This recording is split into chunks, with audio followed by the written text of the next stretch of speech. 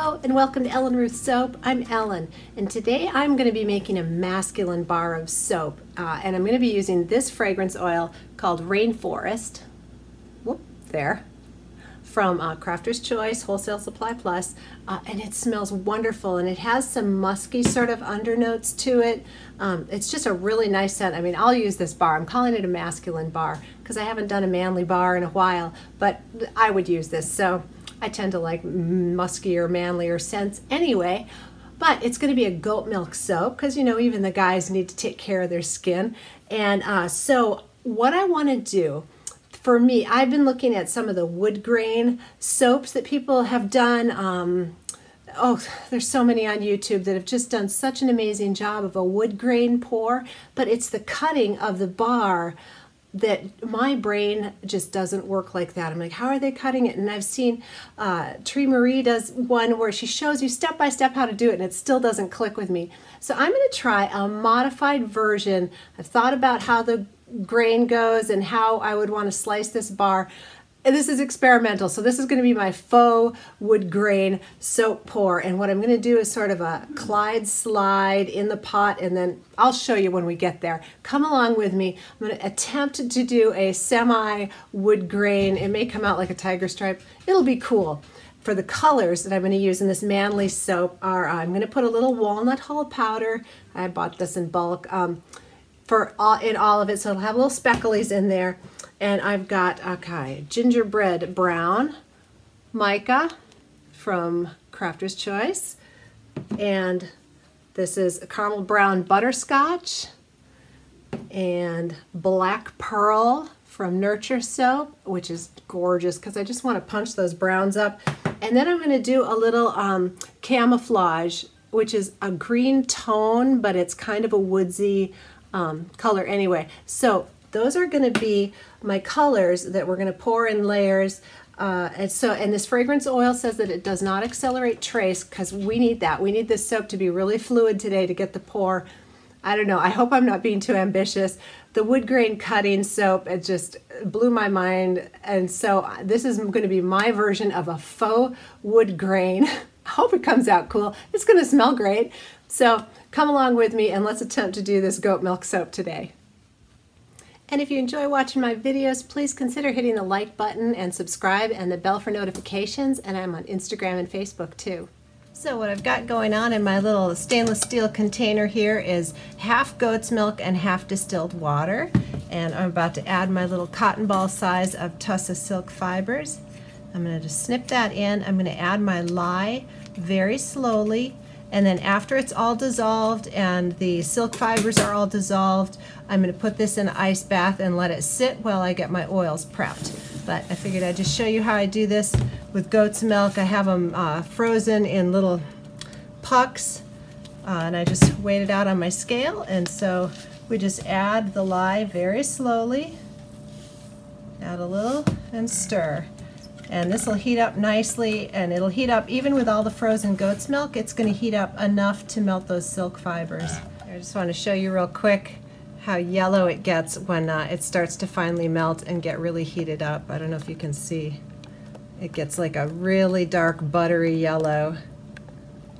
All right, I'm measuring out all my oils, and I remembered I had some of this sandalwood infused olive oil that I took sandalwood chips and then solar infused, you put olive oil over it and solar infused it, and it's just wonderful and rich. And with the wood theme going on, I'm going to be using this for my olive oil portion today. So I just wanted to show you, in case you were wondering why the oils are so dark, it's the sandalwood, but it's wonderful. All right, we've got all our oils here ready to go, so I'm going to add my additives, which is my black walnut hull powder. I'm just going to do 1 heaping teaspoon in there. And I've got my organic colloidal oats, which I'll do 2 tablespoons, and my kale and clay. I'm going to do a little shy on the clay because I want longer play time. That's about 1.5 tablespoons of the kale and clay. And let me show you what else I have going on. I've mixed all my colors in I poured off a little bit of the oil in each of these cups and got my colors pre-mixed. And that black pearl was a little too black, so I added just a touch of the butterscotch in there to kind of mute it down to a very kind of dark brown. So played around with that. So I used some of my base oils for that. And for my goat milk solution, it was pretty yellow, and because of the darkness, I'm putting hemp oil in here and the sandalwood infused olive oil, so it's very dark. I added about a half a teaspoon of titanium dioxide to my goat milk and mixed that in. So those are the additives. I'm gonna get these blended in and we'll come back in a bit. Okay. So the black walnut hulls made this even darker, so I'm glad I put a little TD in here with my goat's milk. I'm going to hand stir this, and I've got all my buckets here for the different colors. So let me tell you the plan before I get started, and if it starts to thicken, we'll just modify it as we go. The plan is to get my different colors mixed up in these different containers, and then pour them back into this large container, layering them like a Clyde slide attempt. And then, because this is a slab mold, I'm going to just pour it this direction because I want the striations of the wood to go this way. Normally I pour this way, and if you cut it, it would be the wrong. So in my mind, I'm thinking that I could get a semi-wood grain look if I zigzag back and forth this way. So that is sort of what's in my mind. We will see. If this gets thick, we'll just modify it and do a regular swirl. This I did put the fragrance oil in here. It smells fantastic.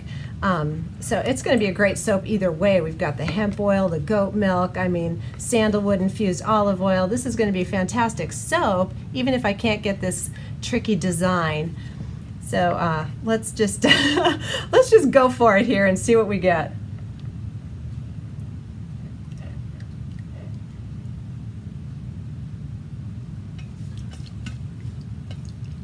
What's one of the fun things about soap is it just is never the same each time. I've done repeat recipes exactly the same. I take meticulous notes on each recipe I do, and different days they'll just behave differently. It's kind of fun. It keeps you on your toes. Soap making is never boring, I don't think. I think it's just always kind of cool, creative, exciting. I love making soap. I would encourage you, if you're watching this video and you haven't tried to make soap, make it. It's kind of addicting. I'd said before, the reason I got into soap making, I homeschooled all 4 of my children, and we did it as a science project, how you take a greasy substance and a caustic substance and add them together and you get something that's gentle and makes you clean. And it was a cool science project, and the kids were like, oh, that's cool. And I was like, this is great. And I have been making soap ever since. So they weren't underwhelmed, but I was just bonanza for soap making after that. So anyway, that was a long time ago when all my kids are at home, and I loved homeschooling, by the way, as a homeschool mom. I love Katie Carson. She's a homeschool kid. Look at how creative they are. One of the benefits of homeschooling, I think, is just the kids can really explore their personalities, and I don't know, I just loved it. So I'm going to try and get semi-even amounts. I'm just going to start pouring off in these buckets, and then we'll add our colors. Oops, I need to get on the liter side. And these little plastic containers that I'm pouring into are just from the paint section at Lowe's. They're super cheap, and they have measurements on the side, and they're safe to use for soap making. So these are fantastic. So I'm sure Home Depot has them too, or any hardware store. They're just paint mixing buckets, and you can even get lids to go with them too. So if you want to like pre-mix your lye and all that. So just a tip for soap making supplies. I'm always looking for good soap making supplies. And that new stainless steel pot that I mixed my lye in is new for me. I got it on Amazon, and I love it because it's a wider mouth than the ones I normally use, which is great because when I have ice chunks and stuff, it's easier to stir when it's like big chunks. Let's see, kind of shy here. Trying to get this all evenly split. Set that off to the side, and we'll start adding our colors. So I'm going to have one uncolored, and here's my butterscotch mica. I forget the name of it. Anyway, it's beautiful. That's going in. And again, these are just, I mix them with the oils from my base oil, so I'm not super fatting with these oils. I super fat my recipe anyway when I'm making it, so the extra oils I'm adding here are not super fatting. Oh, that's pretty. All right, let me see. This is going to be tight squeeze for everything. Here is my camouflage from Nurture Soap, which I love this color. Of course, my husband's a Marine. Maybe there's a reason I love this color. He's a retired Marine, sorry. And I have a nephew that's an active duty Marine. Very proud of that young man. And my son is in the Coast Guard. One of my sons is in the Coast Guard. He's a diver. And he just is getting back. He's in New Zealand now. They were in Antarctica. He was on an icebreaker doing a dive trip down to McMurdo Station. Very proud of him. And so they dive under the ice and do basically their underwater repairmen down there and ice diving. He was super excited to go and do this. I was praying that he would stay warm on the trip. But they have been out of cell range. Well, they're down at Antarctica, so I haven't been able to talk to him, and I really miss talking to him. So they're finished with the deployment down there. They're headed to New Zealand, and as soon as he gets in satellite range, I can't wait to talk to him and hear how it went and if he saw any wildlife underwater and all that. So I kind of live vicariously through his stories. I personally, golly gee, you could not pay me to go diving. Sorry if there's divers watching. Less than zero interest. Scares the daylights out of me. All right, so I'm just going to get these real quick. I'm not going to do a lot of stirring. I just want to get the colors nice and incorporated, and we'll start pouring back into our big container. And we're thickening up a little, but it's definitely workable, so I'm hoping that it's not going to go on us here. This is an ambitious pour, and there's so many factors into soaping. So let me see. Let's start with the dark one. Get everything pushed over so you can see what I'm doing. So this is called a Clyde slide, and you just pour a little, and then you just rotate the colors. Let's do a light and a dark and a light and a dark. I'm going to get this out of here. There.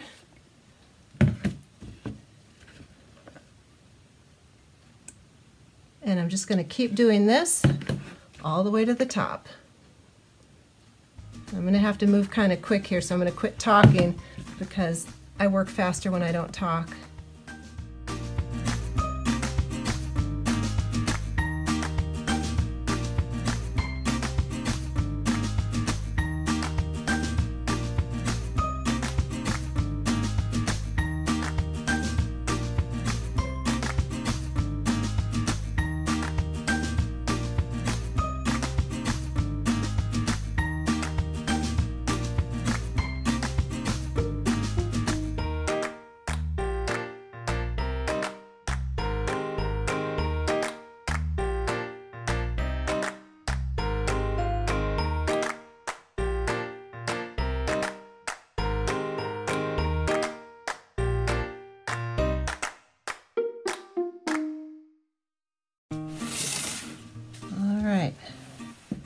Let's get to pouring.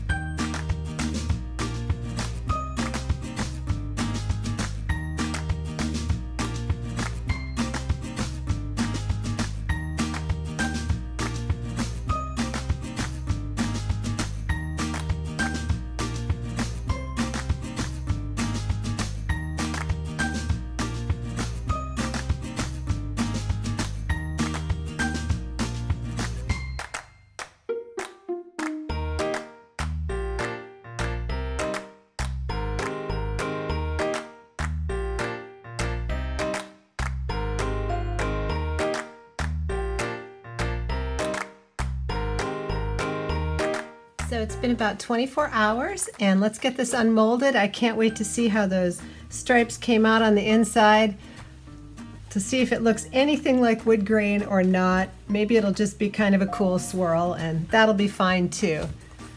So let's get this on out of here and see what we're dealing with.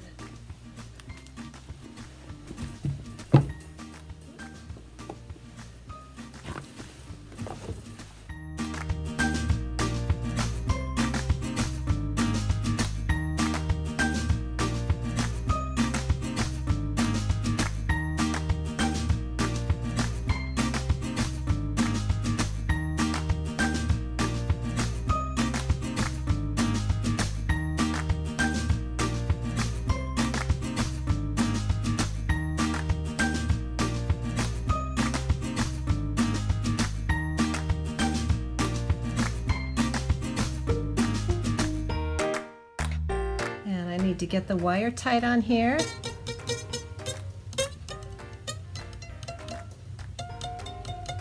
There, it makes for a smoother cut.